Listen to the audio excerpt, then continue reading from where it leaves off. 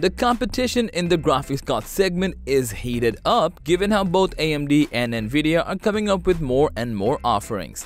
Intel, as a third rival, has also joined the game, and their Arc lineup is also looking pretty good.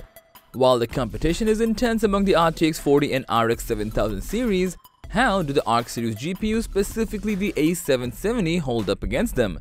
To figure that out, we'll be pitting the RX 7900 XT against the Arc A770 in this video.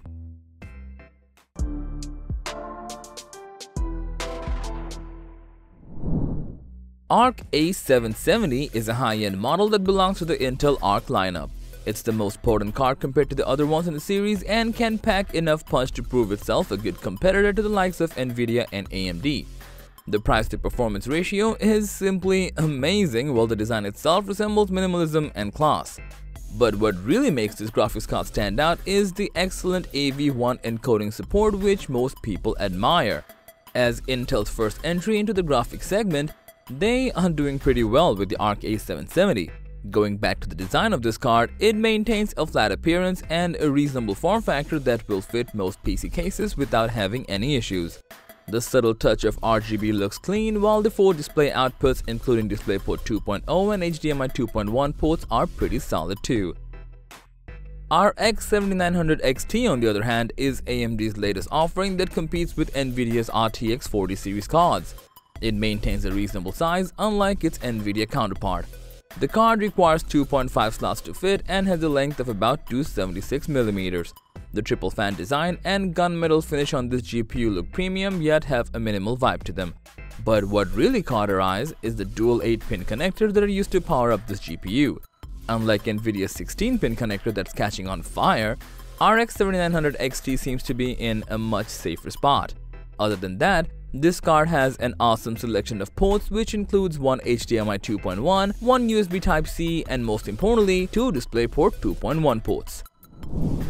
With that being said, let us go through the specs of both these cards. Spec-wise, the Arc A770 is fully loaded. With 16GB of GDDR6 VRAM and a 256-bit interface, this is an impressive card.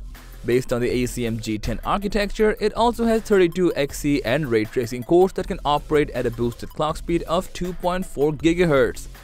With a PCIe 4.0 interface, this card draws about 225 watts of power, and having a 550 watt power supply unit will be more than enough. On the other side of the spectrum, the RX 7900 XT packs 20GB of video GDDR6 memory coupled with 84 ray tracing and compute units. The base frequency starts at 1.5 GHz, with the boosted frequency reaching up to 2.4 GHz. With everything on board, this card has a typical board power of only 300 watts, and AMD recommends having at least a 750 watt power supply. Now, according to Digital Trends testing of the Arc A770, it pulled off about 58 frames per second in Cyberpunk 2077 at 1080p ultra settings, and about 93 frames per second in Red Dead Redemption 2 at 1080p ultra as well, beating even the RTX 3060 Ti on the way, which extracted about 88 FPS in the same in-game design. RX 7900 XT, on the other hand, is far more powerful compared to its Intel counterpart.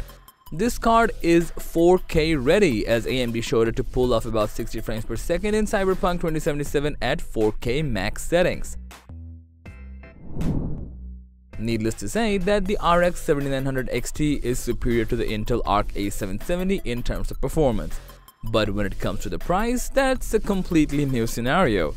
The base price of the Intel Arc A770 is about only $349, whereas the RX 7900 XT Founders Edition costs around $899. For the price, the performance of the Arc A770 is admirable. While Intel still needs to work on its software side, its hardware seems to remain on par with the industry standard. So, that was all about the RX 7900 XT versus Intel Arc A770 debate. Thanks for watching. If you found this video to be helpful, please give it a thumbs up, share it with your friends, and let us know your thoughts in the comment section down below. Subscribe to our channel and hit the bell icon if you want to see more videos like this on your feed.